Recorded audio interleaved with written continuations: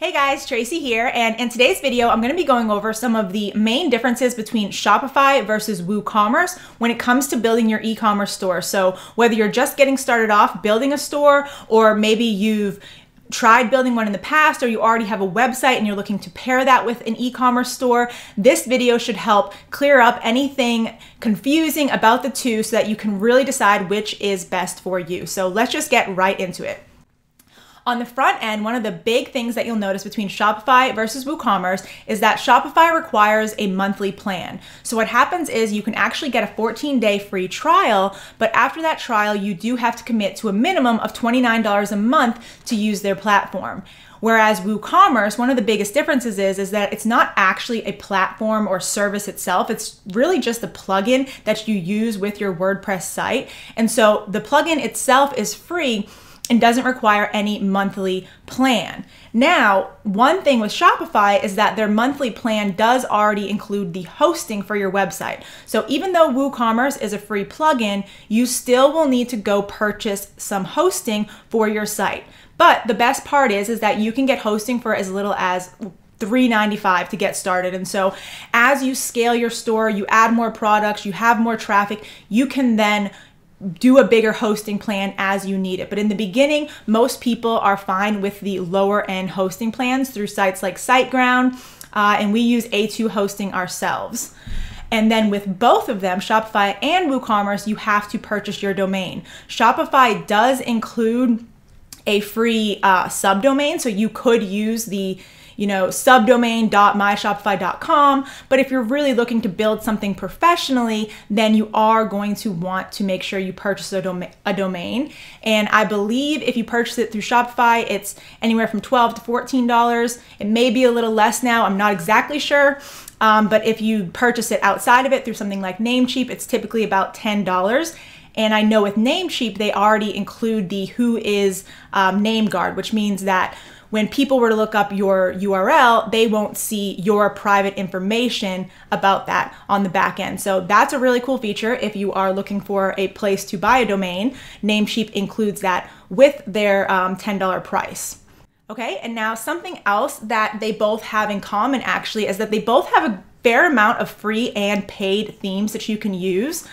I've found that with both of them, the paid themes typically are better. They obviously have a lot more features. They have a lot more opportunities to customize. And so with that, if you are looking to really build a brand, you likely are going to get a paid theme for either one of them.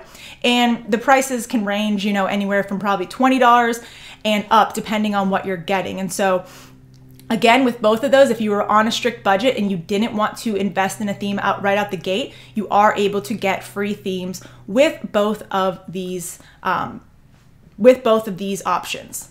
Okay, and now this next thing is probably one of the biggest differences between the two platforms, and that is the apps that you can install. So with Shopify, they're called apps, and with WooCommerce, they're called plugins. But essentially, they both do similar things, which is they allow you to add in new features, different things that you want to do to make your store different. If you wanted to add things that allow you to optimize your store for conversions, there's literally just hundreds and hundreds of apps out there for both of these services.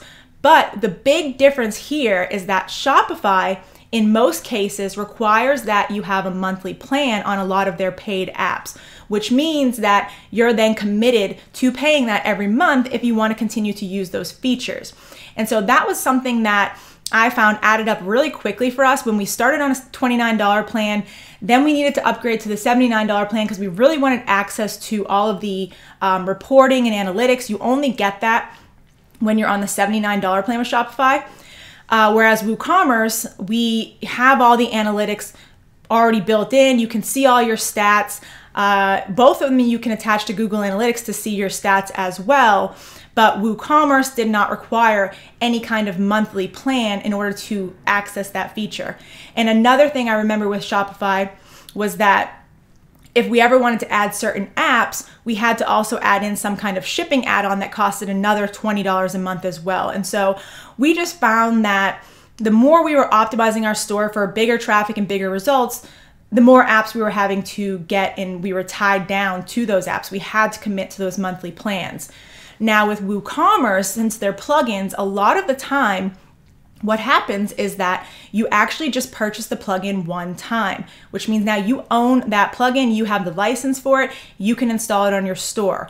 And one of the benefits of this is not just that you don't have a monthly payment for that plugin, but also if you ever decide to start a new store or just start things over, you're able to bring that plugin to another domain. You're able to release it from your current store and use it on another store. And I will tell you, when you're getting started in e-commerce, it's likely that you might go through a few stores as you're testing products, especially if you're building very specific niche stores. If you end up testing it and you don't get any results, you don't get any traction, you scrap the whole idea and you really want to start a whole new store, well, with Shopify, all your apps are tied to your other store. So you would literally have to start a new account with them and get all of the apps again. And really, it's just a big headache. You don't get to bring any of that with you. And so that was also something that we did not like, because we've had to do a lot of testing with stores and niches and one product to stores. And so with WooCommerce, we own all of these plugins we're buying and we're able to bring them over. Another thing is, a lot of times with WooCommerce plugins, you can get things like 5-site deals. So if you pay a little bit more, you're able to actually then use that plugin on up to 5 sites, which is really useful if you're someone that's scaling businesses and building out multiple e-commerce stores. It makes it so easy to be able to get nice group deals for all the stuff that you need. Okay, another really big difference is the level of customization. Now, I know Shopify does have a lot of options to really customize your store now and make it look nice. But again, at the end of the day, a lot of those rely on bringing in outside apps, which then cost you more money monthly.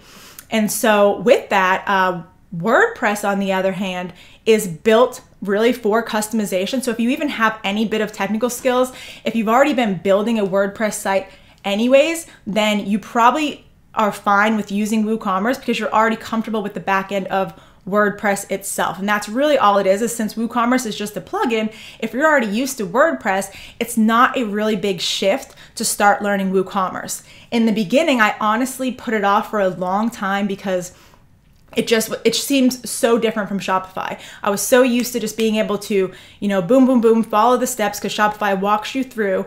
And so when we got to WooCommerce, it was kind of like, yikes, there was not really any training out there. And I guess that's definitely one of the pitfalls of WooCommerce is there's not really as much public training. There's not as many YouTube videos. There's not any tutorials on that subject. And so with that, it did take a little bit more digging to really learn everything we needed to. But I can promise you that for us, it absolutely was worth it. And obviously, if you can't tell by now, in all transparency, we use WooCommerce. That is our chosen platform. And so we wanted something that we would have, that more control over when it comes to that customization factor, really being able to edit and fix any aspect of our site. Because with most WooCommerce themes, most WordPress themes, you're actually able to, pull up your site and edit what you see is what you get right live in front of you. And so I really, really liked that aspect. I like the fact that there's just so many themes and so many things you can do with it. WooCommerce really integrates with pretty much any WordPress theme you're using. And there's certain themes that are better than others depending on the types of stores that you're building. But definitely a big, big factor for us.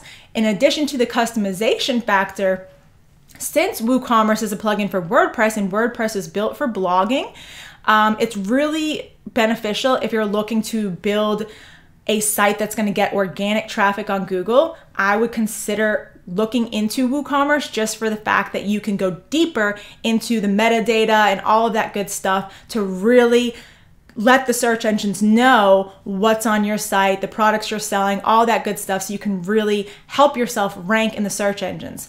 Now, there are obviously tons of Shopify stores that rank on page 1 as well. And, with the right optimization and keywords, that's absolutely possible. But if you're looking to build a big brand and you want to be blogging a lot to drive traffic and really leveraging SEO and keywords, then I would suggest looking at the WooCommerce side for that. And actually what you'll see right now is a lot of people obviously are always just talking about Facebook when it comes to promoting your store.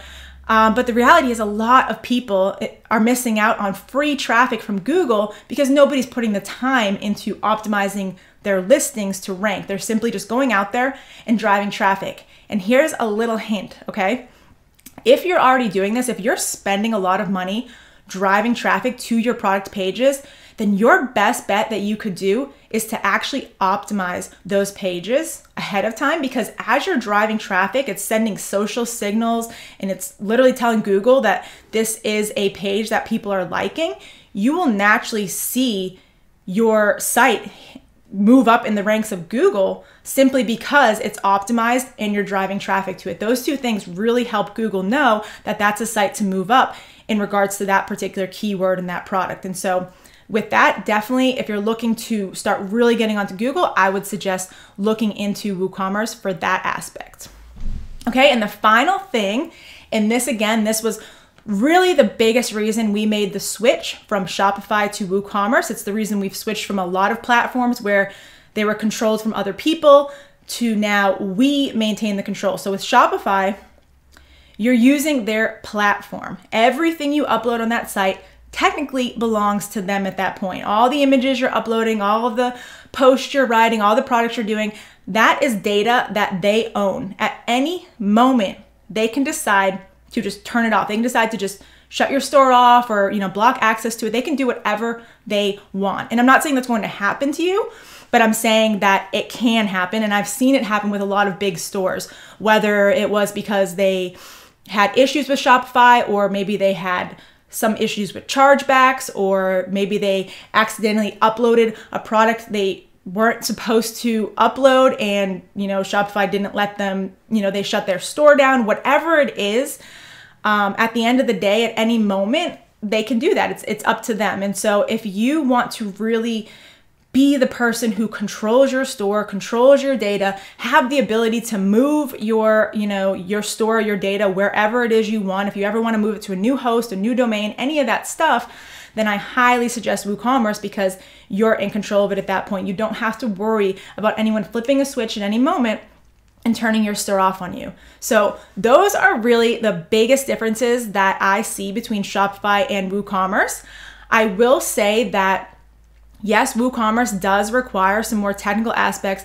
Yes, Shopify, they're built for e-commerce. They're really, ramping up their features and all of that good stuff. But when it comes down to it, you need to decide what's most important for you. So if you really don't have any technical skills at all, you've never blogged, you've never built WordPress, then yes, I would suggest getting started with Shopify, really get comfortable with e-commerce, get comfortable using the platform and learning how to do everything.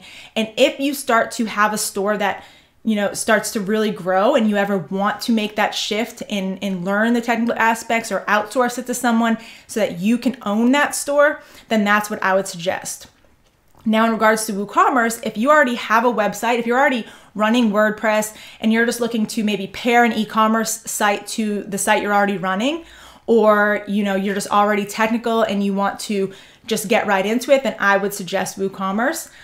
Just because, like I said, you really only have those first upfront costs with the domain, and then you have a really low end price for your monthly hosting, and then you have your one-time fees for most of the plugins. And so for me, that is why we ended up choosing WooCommerce as our home for e-commerce.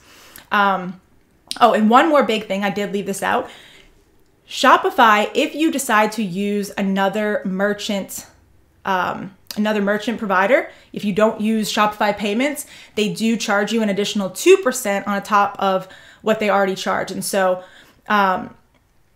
if that's something that, if you are needing to use another merchant, I know some people might be in industries that require other merchants. Technically, if you're in drop shipping, you should be using a high risk merchant because it is considered a high risk industry. And so, yeah, if you're looking to use your own merchant provider, then again, just factor in that Shopify will charge you an additional 2% per transaction in addition to their monthly fees, whereas WooCommerce, you just integrate your processor and there's no additional fees after that. So those are the big differences. Make sure if you are someone who's looking to build with WooCommerce, then be sure to subscribe to this channel because we're going to be releasing a lot more tutorials on exactly how to set it up, since we know there's not much out there right now to really help you get started. And even if you are doing Shopify, be sure to hit subscribe, because in addition to teaching you the ins and outs of WooCommerce, we will be going over traffic strategies and optimization strategies that you can really use for either of the platforms. So with that, I will see you on the next video.